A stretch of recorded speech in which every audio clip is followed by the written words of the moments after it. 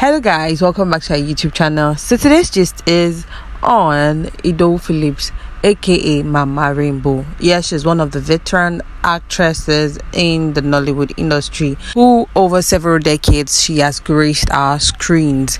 Well, she made this revelation in an interview with Daily Trust, and of course it sparked a lot of reaction. As much as some people thought, oh, it's only normal for people to go through hard times and trying times, some people are skeptical about such information. Well, in my opinion, I feel some information shouldn't be let out to the public. Why? Some people might misquote you, some people might get you wrong, and some people might eventually use it against you. Well, what is this that Mama Rainbow revealed about herself that got people talking on the internet? Well, it was shared by one of the bloggers where Mama Rainbow revealed that one of her sons actually took her to an herbalist and advised her to become a witch. Why? Because at that time things were hard and she was at the peak of her career, but she was extremely broke. She said and revealed that they would pray and fast and do also, but nothing at all. Then one of her sons told her that, well, let me take you to where you can become a witch. When you become a witch, you become rich.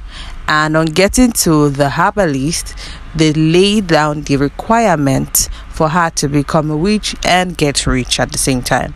But then one of the requirements is that Mama Rainbow has to sacrifice her favorite son. Then she responded to the said herbalist that her favorite son is the same son that brought her here to become a witch. On hearing the demands and requirements, her son instantly told her it's time to go home. Now the question is, what if Rainbow had mentioned that another son, who is not the one that took her to the shrine, was her favorite? Would this her son insist that she go ahead with the sacrifice, or he will still insist that their mother go home and use none of his siblings? Well, this and so many other angles were all debated on social media. Some people also were tired to question, after laying all this demands and requirements, and you couldn't and decided that you were not going to do it, they just allow you go for free and nothing happened to you? This and few other questions are asked in the comment section as well. Guys, in your opinion, do you think Mama Rainbow did well by revealing this side of her, or it wasn't necessary? Well, Rainbow is one woman who so many times have shared her story on how she lost her husband at a very early age. Mama Rainbow said she was so devastated that she told them to bury her 5 children with her husband because she couldn't just bear it, she couldn't take it. She didn't enjoy her marriage, and her husband was the love of her life. During this ordeal of how her son took her to the herbalist, she said in her words, and I quote, "It was tough. After prayers, some of them would always cry. Whenever one of my sons saw me with a Bible, he would ask what I was doing with it. At a point, he said he would take me to where I could become a witch, and I agreed. He said that once I become a witch, we would be okay.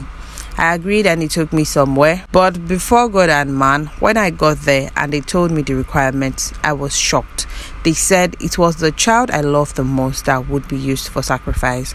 I told the person that it was the child I loved the most that brought me to this place.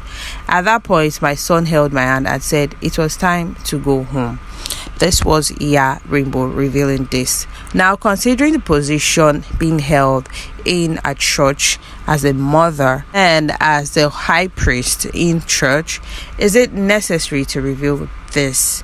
Well, Rainbow, as mentioned earlier, shares a story on how things were not rosy and how she wore rags to raise her 5 children. But today, she's one of the most influential and sought after women and veterans in the Nollywood industry. And all of her children are doing excellently well. In fact, some are also in the Nollywood industry. And speaking of doing well for themselves, one of Rainbow's sons built a house for her. In fact, she had explained that she was the one helping to supervise, as her son is not here in Nigeria, but she was the one in charge of the house, from buying the land down to construction, down to finishing, and down to roofing, painting, everything. And to her greatest surprise, she received this as a gift from her son. She revealed this in an interview that she was surprised, she was shocked. She made a lot of sacrifice to raise her children.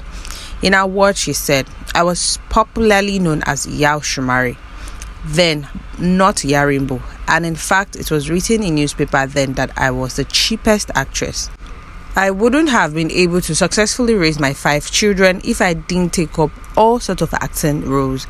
Even in the church, I dare not buy clothes and jewelry when everyone else is buying for the festive season. The best I could do was to buy those things for my kids while I put on rags because there was no money and there was no one I could meet for help. I also did not want to get married to another husband, even though it wasn't an easy thing to do. I am, however, grateful that it ended in praise. I am grateful to God because He sustained me, kept me and my children since my husband died in 1984. And today, in my lifetime, my child built me a house and one is also planning to buy me a car." But I explained in an interview with The Punch also that she is very happy and grateful. In her words, she said, "I am happy because for someone to be abroad and come home to build a house, he deserves to be praised and appreciated. I was the one who helped him to purchase the land, but he didn't tell me what he wanted to do with it. He only told me he wanted to buy land and I should help him inspect it, which I did and negotiated the price. I was also the one he sent the money to and he started building gradually. When it was time for the roofing, I was the one he asked to help buy the materials to use and I did that. It was when the house was completed that he said to me, 'Mommy, you are the one I built this house for.' It was so pleasing to me that I wept tears of joy. When their father died, there was no one who could help me.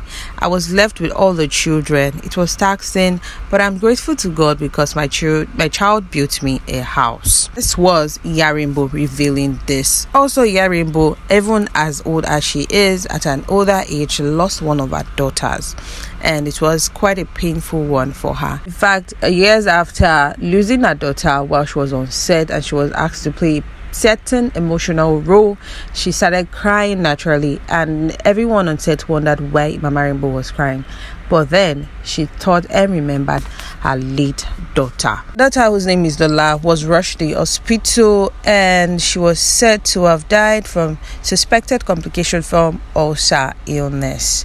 She was said to be planning to leave for the United States for the unfortunate incident. Yarimbo, who is a great mother and one who is loved by many in the industry, celebrated her 80th birthday recently, and she is praying to God that she lives up to 120 years so she could fulfill the works of God which has been put into her hands and ministry. Well, guys, back to the gist of protest today, which is Yarimbo revealing that her son took her to an herbalist to become a witch for them to get rich.